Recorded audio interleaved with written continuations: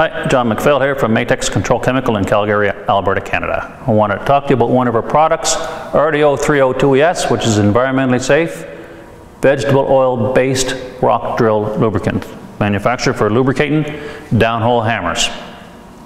If we look at this little video here, you can see the time lapse. You can see the oil, if you can see it on this camera, you can see the oil climbing up this rusted piece of steel. And what that is showing is the actual polarity of the product. This was over the weekend. I don't know if you can see that clock here or not, but we fast forwarded that clock just so you could see the timing of it. It was over the weekend. It was about 2 3/4, maybe 3 inches that it's gone up there. But what this oil will do to this rust eventually, it will peel all that rust off. And especially if there's any water going by it, such as if you're injecting it down into your hammer and the rust was on the inside of your hammer or was on anything, it would eventually peel all that rust off. So also if you had a hammer or an old tricone or something around that was seized up, throw that oil in there over the weekend and it's a pretty good chance that it will get in there and pick that rust away, and it can loosen up for you and maybe get your hammer or an old tricone or something back working again. In this video here, I'm just going to show Derek is putting the rock drill oil onto this pipe, but just what I want you to really note is he puts it on the pipe and then how quick that he gets to pressure washing it off. He didn't even give it a chance to penetrate into the pipe or the rust that might be on this pipe, which the product will do. But in its credit, he puts it on there and then he gets this hot steamer going and he washes it off. And I'm going to let you watch this for one second. This is a 3-minute video and then I'll come back. Hello and welcome back. My name is Derek McBattery, Technical Sales here at Matex Control Chemical. In this demonstration, we're going to be showing how well our rock drill oil sticks to steel. We'll be using RDO 302ES and applying it to this drill pipe.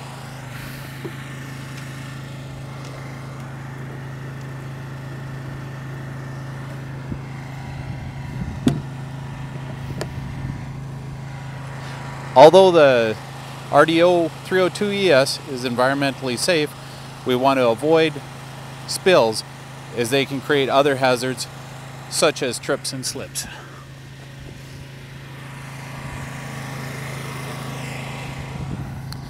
Now I'll pressure wash this for a full 5 minutes using an industrial strength, high pressure, high temperature pressure washer.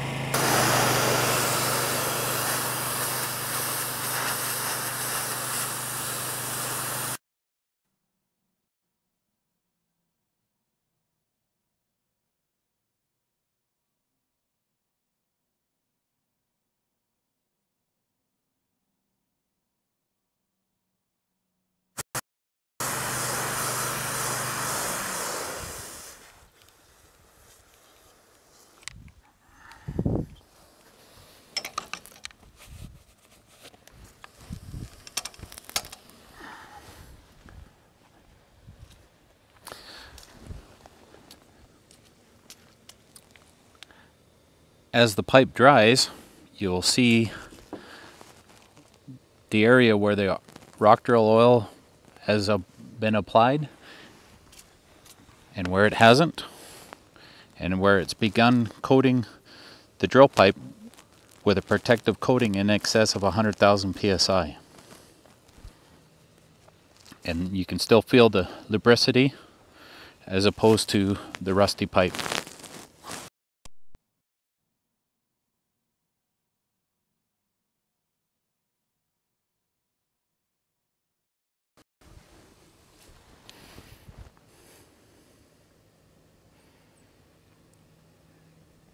I've personally used this rock drill oil on my drilling equipment since 1989 and seen 40 to 60% increase in the life of the hammer and a dramatic increase in the rate of penetration over the life of the hammer.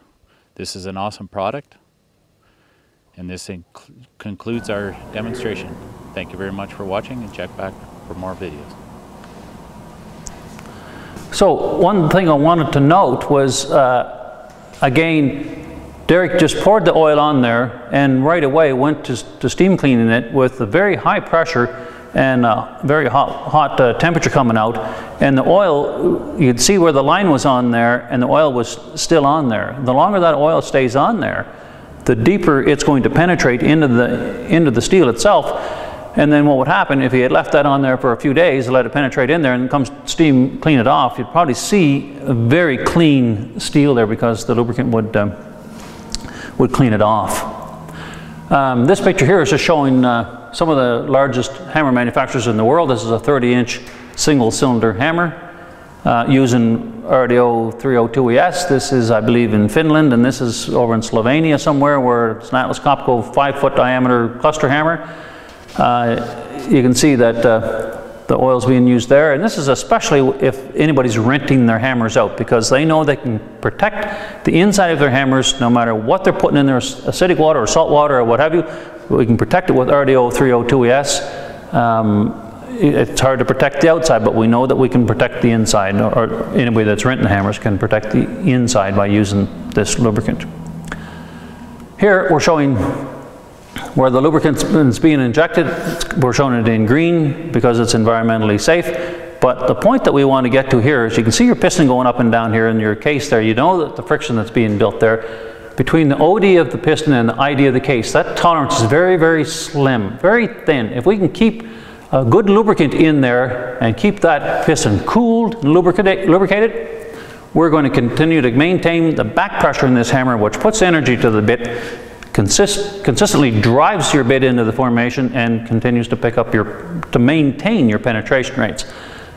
Also, we've heard from numerous customers that their chucks are not wearing out near as much because of the lubricant that's being put on the splines and the chucks and the bits themselves. They're noticing an increase in those products.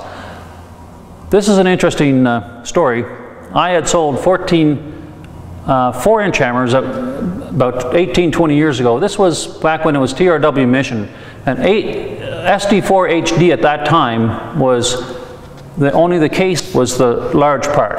The top sub and the driver sub wasn't on the heavy duty side, only the case was. Today the heavy duties go down the driver sub and up to through the top sub. So anyways, 14 of these hammers were sold on a dam site down at the Old Man River Dam in southern Alberta. 2.5 years later, when the job was all over, I went down and picked up a bunch of scrap metal on pallets, etc. This is one of the hammers, 2 of the hammers actually, of 7 that were brought off that pallet. When I brought them back to the shop, I'd asked the boys to take them apart and see what they were, because I wasn't sure what they were. They didn't look like anything that I had sold.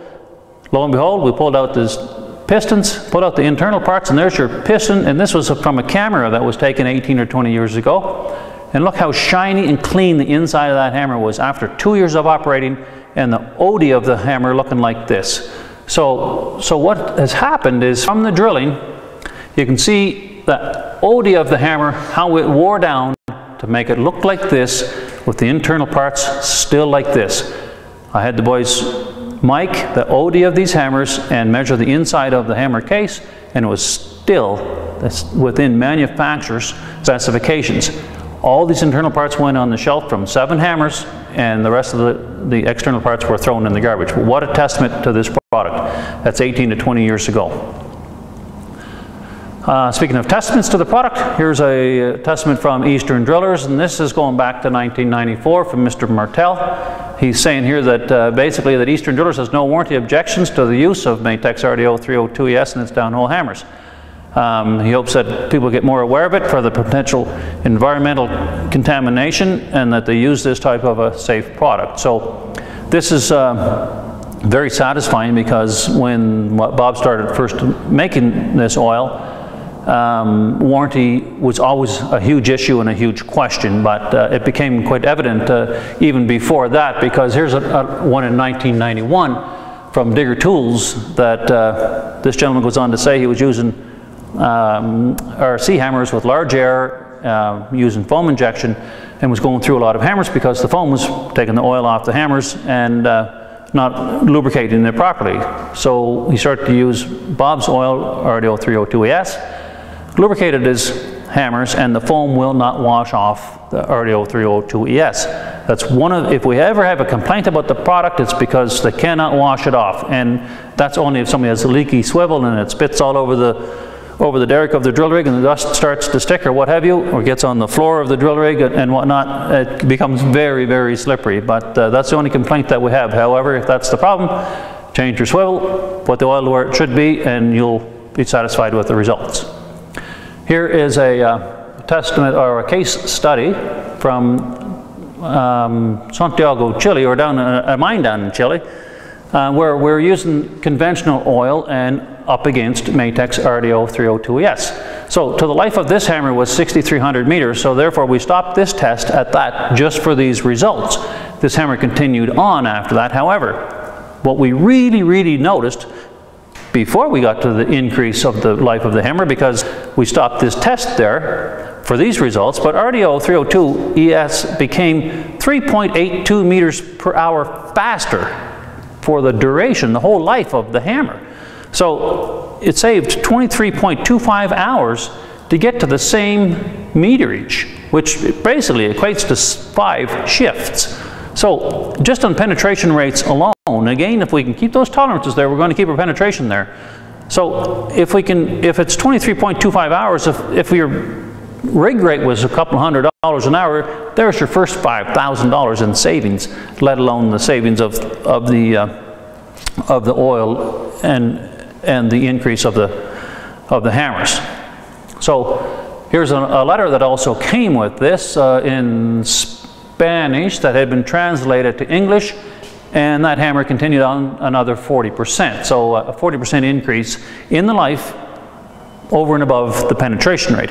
Penetration rate is obviously, it was, as he says right here in the bottom line, the penetration rate is a major factor in the daily production. It's a huge factor in the daily production. So what we're saying here is if we had, say, 28, 29 meters per hour, then the blue being the Matex oil in this line, all of a sudden, right out of the gate, when you divided back, we were faster all the way across, right to where this hammer here finished. So we're out of the gate. Here's his penetration rate at first. As the piston OD and the case ID start to wear down, off comes your performance, because your pressures in your hammers have dropped, and your performance have dropped drastically to the point where, you know what, you got to pull that out of there and put a new hammer on, because your penetration rate is going to kill you. So we put a new hammer on here, and we changed the OD, so we changed the outer case, or the econo kit, if you will, and continued right on. And we can continue on probably to the life of another brand new hammer for half price, basically, if you do the math. Then we can get into some technical data comparisons. Again, this is a vegetable oil, so when you start to look at, some people ask, and I'm putting this up here because lots of people ask me about viscosity. Well, John, the viscosity is not very big very high in your oils. And I said, well, no, it doesn't need to be high, because any vegetable oil is going to be a maximum viscosity of 46. So when you come across, that's at 40 degrees. And then when you get up into 100 degrees, we drop down to 8.9, but the thing of it is, where this math makes a huge difference is your viscosity index. And so if you go across here, you can see where we're holding very, very strong here. I don't know exactly what it is, but it's much greater than 230. And so basically what that means is when your compressor, when the product is being introduced into the drill pipe and the heat of the compressor, you're not going to have such a decline in your viscosity. You're going to be maintaining, if it was on a chart, it would be more like this versus the rest of them being like this. So your area where you want to concentrate in, there's very little change in the viscosity. And that's your viscosity index, and that's what you're looking for. Pour point, we're at minus 35 for the pour point. Flash point, we're getting up there quite high at greater than 279. Not 100% sure what it is, but we know that it's greater than that. And we're comparing against some of the petroleum products here. This is a very interesting one, the Timken bearing load. It's 35 kg, and this is just basically a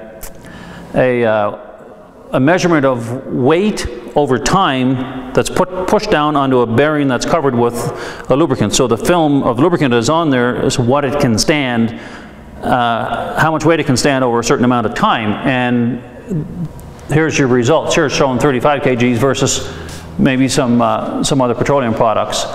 Then we have a Phalix EP test, and that's another friction bearing load, ball bearing load type of test that's done. You can check out any of these tests on Google. Just type in these names and you can pull it up, and there's lots of reading, lots of information on there and whatnot, but some of them don't list here.